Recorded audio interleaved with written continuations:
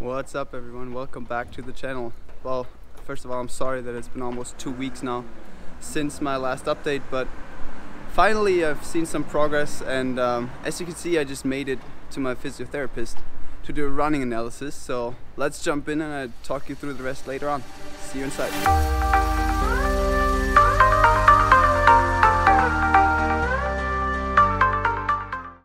Alright, so the first thing we had to do was to measure my foot length in order to then be able to accurately measure my stride length and to analyze my gait. To do that, we use the infrared sensors, which are attached to the treadmill. And you can see the camera to the side and to the back already, which will come into play later in the video. But before, I quickly wanted to show you another extra I did measuring the actual bone length of my legs. And it turns out that my left leg is 4 millimeters longer than my right, which will come into play during the analysis. So let's jump in it.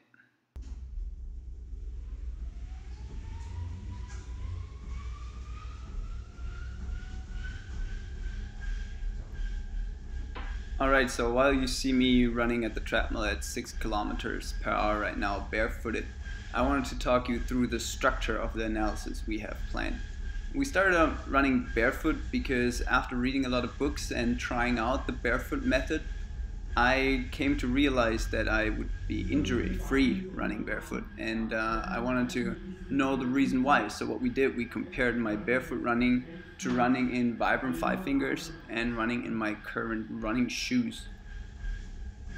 And in each of these 3 sets I would run at 6, 10 and 13 kilometers per hour for 1 minute.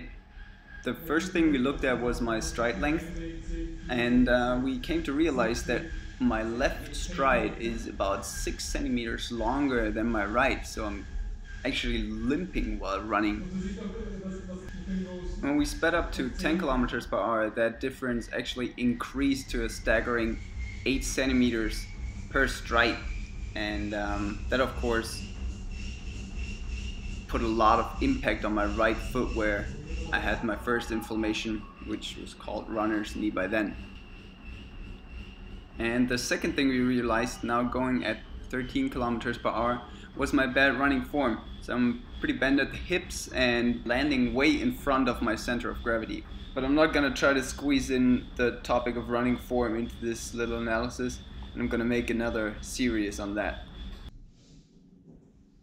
As I moved my camera to the back of the treadmill, you can see that I put on my Vibram 5 fingers, and we're gonna go through the same 3 intervals again, so 6 kilometers, 10 and 13 kilometers per hour running. And the first thing that you notice when you see me running from the back is that my arms swing differently. So while you see me speeding up here to 10 kilometers per hour again, you can notice 2 things. First, my right arm is swinging far out to the side instead of aligned to my hips, back and forth. And the second thing is that I'm all over the place while running on the treadmill. So I'm scooping left and right and kind of imbalanced already, just wearing the Vibram 5 fingers. It gets a little better when I speed up to 13 kilometers per hour, but it was very noticeable. When I finally put on my running shoes, by the way, I'm wearing Nike Zoom Pegasus, I realized right away how hard I was landing. I was pretty much slamming the treadmill with my shoes, and that of course causes a much stronger impact on my knees and my hips, so all the joints are much more under pressure during a run like that.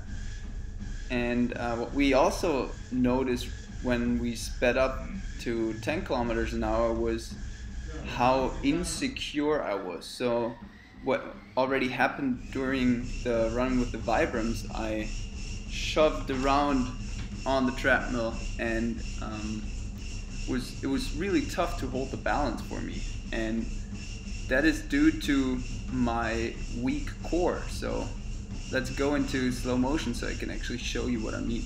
The 2 things you can notice right away, apart from running side to side. First, I move a lot up and down, so if you take the end of my jersey and look how far it's going up over the white line I drew there. This is my vertical gain I get from running. So I jump a lot up and down instead of keeping my hips steady, which of course increases the impact on my hip. And the second thing is that my hip from the foot that is in the air is actually dropping down. So my core is not holding my hip steady while I'm running, which as a result puts extra impact on my IT band on the outer side of the knee, causing the inflammation. So back at my apartment finishing up the edit for this video, I quickly wanted to summarize the learnings I had in the past couple of weeks. First, the injury of ligaments or joints is in most cases only a symptom for a deeply rooted problem in your body. So in my case, it was the combination of weakness, running technique, and the difference of the length of my legs that caused my body to adapt a bad running habit. And while it took my doctors 4 years to figure out what it actually was, only treating symptoms, I am actually injury free if you look from an injury perspective, because the inflammation is only temporary and my cartilage is still fine and my hip is still okay. So there's actually nothing to worry about, just some good stuff I can work on, which I'm going to show you in later videos. Second, barefoot running can and will improve your running technique, especially your cadence, so the steps you take per minute, and the way you land, so you actually do some forefoot striking, which I will get into in one of the next videos. So I just wanted to make sure that you keep in mind that your body and especially your feet have to adapt to that kind of running. So I would suggest that you don't do any runs longer than 5K. That's what I'm up to, because it takes about half a year to 2 years for your feet and your lower legs to adapt to that different type of running, because you've been shoot, I guess, like I do from the very beginning. And yeah, the third thing is running form is crucial, not only to run more efficiently but also injury free. And even though barefoot running gets you started, there are many more things to consider while running. So I will add some videos on ski running, or key running method, I think it's pronounced, in the next videos that will guide you through the different aspects of running technique. And fourth and final, core strength is inevitable for running. So I've been doing core exercises for the past 3 weeks every day now, and I'm already seeing results. So I will make my next video about core exercises, which I got from my physiotherapist, that really helped me to keep my hips aligned and improve my running technique significantly. So I hope you got something from this video. If you liked it, make sure you give it a thumbs up, click the subscription button below, and I see you next video. Until then, stay active, healthy, and injury free. Bye bye.